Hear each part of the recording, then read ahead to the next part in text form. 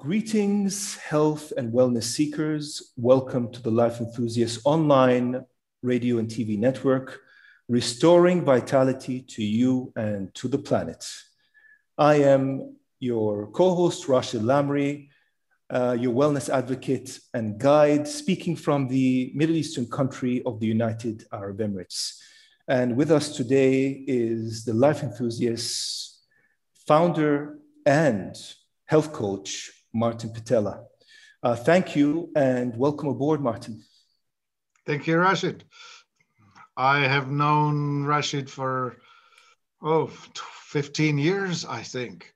We have had many conversations, and I've watched Rashid grow from an enthusiast to dedicated student. It's an impressive growth. Yeah, and have consumed a respectable number of products over the years, Martin. And I kid you not, the vast majority of them really stood with me and affected my well-being in really special ways. Maybe if to present on another podcast altogether. But today, I would like to talk about a very interesting technology, sacred one indeed. It's called the Star Chamber. But before I do that, I would actually like to know, we start off actually by saying, tell us a bit about yourself and what led you to initiating the Life Enthusiast company. I think the relevant part to this story would be that back in 2003, we were introduced to Jim Carter, who at that point was running his TWLT, which he ended up calling Twilight, but then later revealed that that stood for the world's largest test. And Jim came to us with his personal history of being primarily in mining. His specialty was precious metal extraction. Myself, I had been in pursuit of health. My story starts somewhere around 1977, 77, when I got poisoned with mercury in a dentist's office. And the next 10, 12 years, I spent trying to figure out how to get better using the mainstream methods. And by about 1989, I had this realization that there's just no way that I'm going to get better just following the mainstream, and decided to apply my own study. My original education is in computer science and business administration. So as a systems analyst, I had the training to apply research, so I did. This is in the days before the internet, so this was library time, books, and doing it the hard way. And it's eventually I figured it out. I figured out that the healing is possible and that the information is readily available, just not publicized in the mainstream. So by the time about 1997 or 8 rolled around, I had reversed most of my health problems, and there were many. And by about 2001, I was ready to essentially begin my mission as a health advocate rather than as a management consultant, which I was up to that point. Yeah, similar to the position that I'm here now, being a health advocate. I started all the way back in 2008. And without having to blow your horn, Martin, you were my main influence. You were the first to help me on my path to become a better version of myself through health and wellness solutions. So with that being said, Jim Carter, his lovely technology, may his soul rest in peace. With my basic research, it seems that he decided to give it a good number of names. I'm reading here from my notes, either the Orgone energy accumulator or solid sunshine or yin energy system or yinergy system, excuse me. I mean, what on earth is the star chamber? Well, Jim Carter started with being introduced to all kinds of technologies that are found all around the earth that are either of ancient origin or perhaps imported from off the planet origin. He told me of some finds somewhere, a cave in Colorado where all kinds of things were stored that he was introduced to. The most interesting things of it was what he called the artifact, which he attempted to replicate. Back in 2005, when I visited him in his office, I actually held it in my hand and I interrogated it. I asked it, tell me how old you are. And it said 4,400 years. So that would be 2,400 BC or about Moses' time. You did this through a dowsing method, Martin? Yeah, I use muscle testing or pendulum, and I use that in my practice, and I ask things. You know, you can ask the universe to tell you whether any statement is true or false. It requires a little bit of investigating from my side, although it's something quite impressive to most people anyway, who don't understand the science of dowsing very much.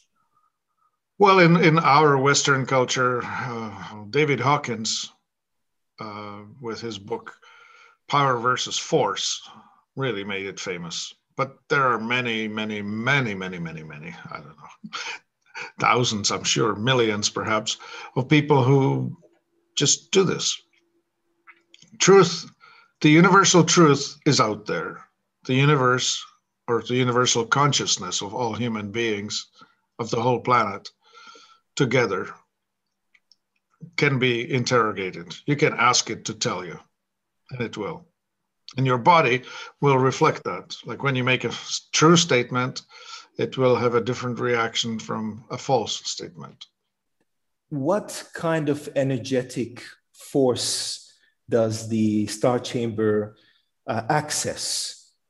What does it accumulate, so to speak? Mm-hmm.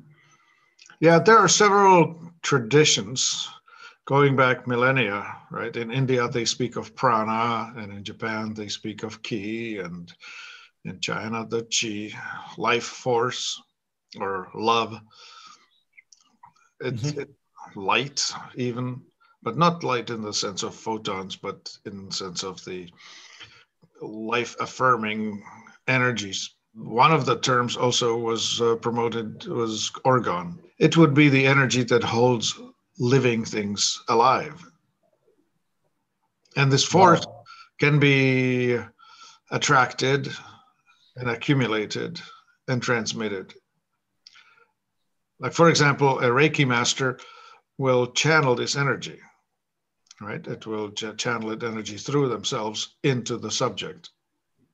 They don't try to project it, they just channel it, right? In the process of trying to understand the water changing technology that this artifact represented, Carter was trying to find a way how to replicate it. And so when he chipped this stone and looked at the structure of it, he understood that it's some kind of an ancient concrete that has embedded in it this shiny material that he later called laminar crystal. Laminar because it's very flaky. Laminar as in multiple thin layers. So this material works really well at attracting the force. Many people make orgone accumulators. This orgone energy is organizing, the organizing energy of the universe. And this orgone energy is capable of structuring water correctly and supporting life. And so when Carter put this artifact in water, it changed the structure of the water. It changed it in such a way that we could measure it. It would lower the surface tension, which is as if you put soap in the water, but there was no soap added. It would lower the acidity, as if you added baking soda, but none was added. It would lower the ORP, electric charge, as if you added an antioxidant like vitamin C, but none was added. And it would also lower the, or make smaller the cluster sizes, for which I don't have an equivalency in chemical physical example. But when you make the clusters smaller, the water becomes more absorbable at the cellular level. This is called the aquaporin channel. Each cell will absorb water into itself through a tiny opening in the cellular membrane. And it will only take water that's one molecule at a time rather than clusters. So when you're encountering water that's got high static electric charge, those water molecules are clustering together into bundles of multiple molecules, and they will not go through the opening.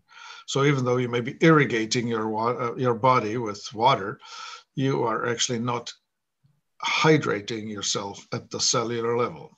Maybe only a small percentage of the water is in this unclustered state.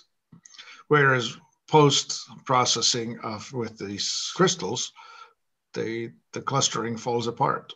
So anyway, there's this orgone energy, and people who make orgone devices know that it behaves opposite to the electric current. Materials that are conductive of electricity, like copper or silver, are blocking the orgone energy, and objects or materials that are insulators to electricity, such as silica or silicates of every sort, are actually conducting or accumulating this orgone energy. Hence this material that Carter ended up calling laminar crystal, which he then ended up mixing into potter's clay and creating these objects. Can you just run us through the process of how a person would actually engage through healing him or herself with the star chamber technology? Is there some way of a person healing themselves effectively, or are there different levels of healing? Explain it to us, please. Jim Carter was partnered with Norman Shealy, Dr. Norman Shealy, back in Missouri, and they were doing this research together. Shealy was a well-known longevity researcher. The process itself was at some point called 2 naps and a dip, or a bath.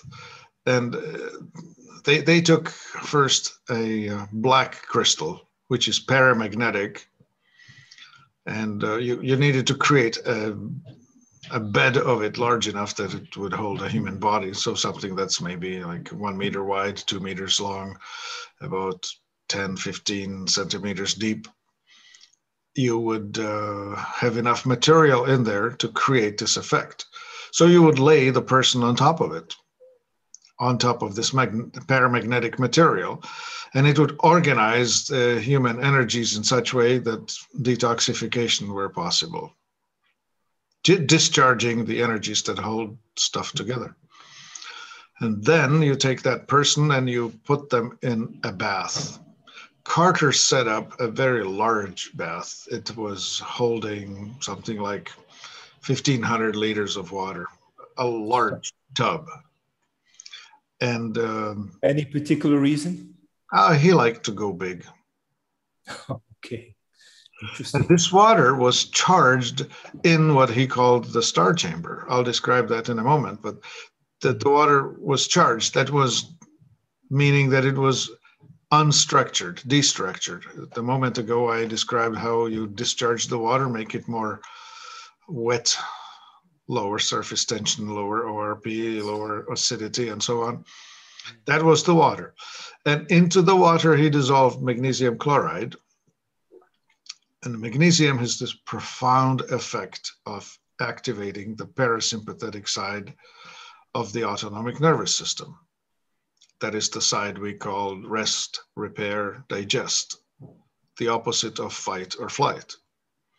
So when you're in that magnesium bath, you're activating repairs and healing. And then the third phase, you would be placed on another bed, this time of the laminar crystal, which itself accumulates this orgone energy or the life force.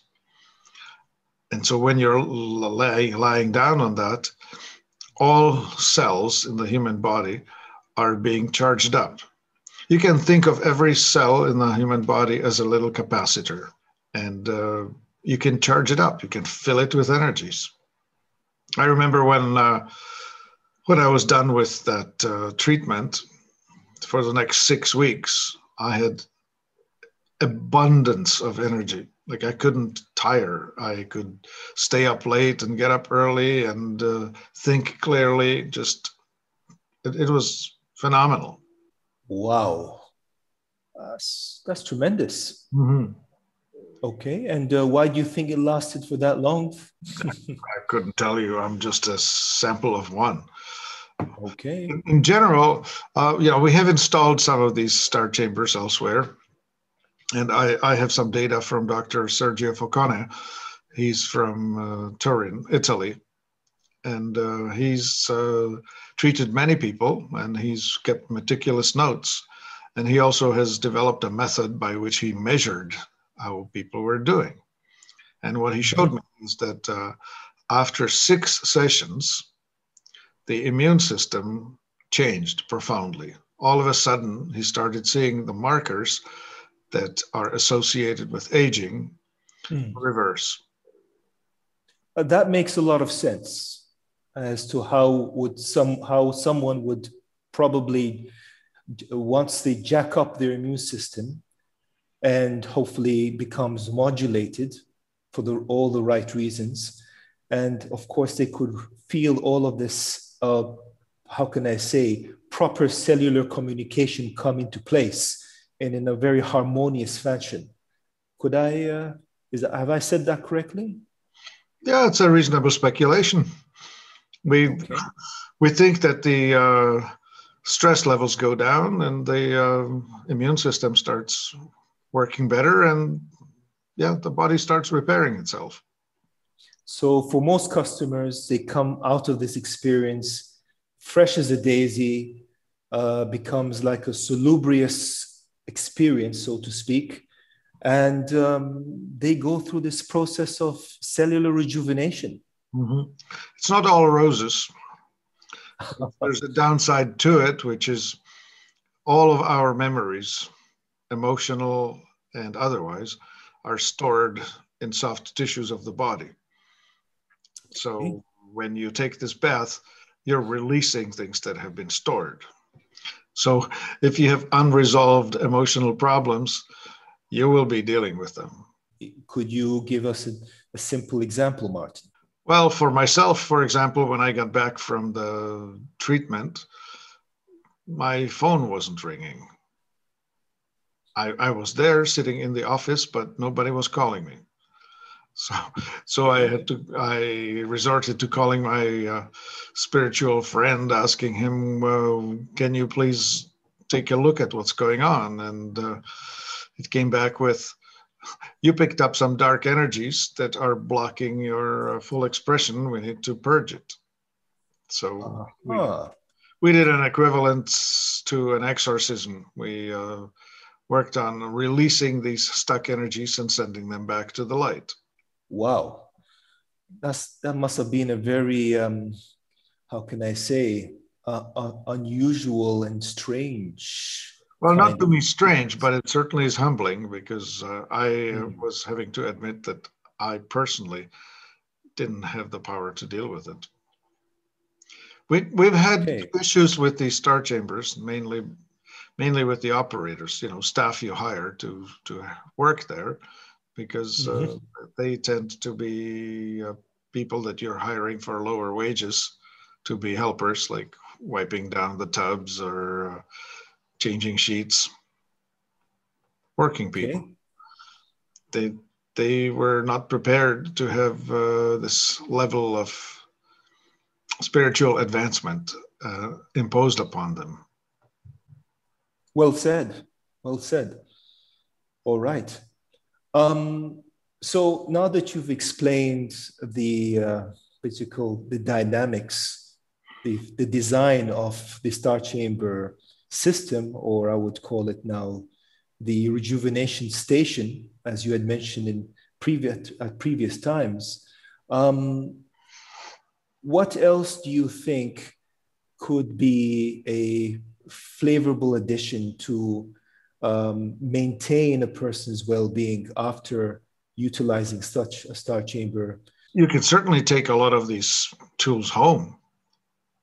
First of all, this technology itself is used for charging water, right? So we can create charged water, and we can create charged products, which we have. So one of them is called prills, which is magnesium oxide pellets that have been processed through this argon energy accumulator. And they have the capacity to clear water. So you're able to take these home with you together with some of the items with the laminar crystal baked in, and you can clear your water. So you'll be drinking water that's more hydrating, lower surface tension, lower ORP, lower, and so on, right? Another item you can take with you is the magnesium chloride in charged water. We call it the magnesium oil. Carter had other names for it as well. He at some point called it vital drops. He also called it magic oil. These things were or are available to this day because we understand the technology and we're carrying on. Carter himself, unfortunately, passed on in 2005. In some sense, I think that God has a very good sense of humor. taking the man who promotes longevity out at 59. With that being said, I read here from part of his biography, Jim Carter was extremely passionate about, about his work, as he dedicated 30 years of his life replicating and refining the ancient water treatment technology. It took him that long. And could you tell me why he possibly took that long to figure out things? Well, I'll send you the picture of it, but you're looking at a piece of stone, you're holding it in your hand, you're wondering, well, number one, what does this do? Number two, how does this work? Number three, what of this is relevant and what of this is not? Like, if you were, you just don't know. You're trying to interrogate it and you're trying to figure out what it means, how it works, and how to replicate it. And it took him a while. I mean, how do you decipher an ancient mystery, right? The pearls look a bit like grains of rice. They're magnesium oxide pellets. And we put them into the argon accumulator.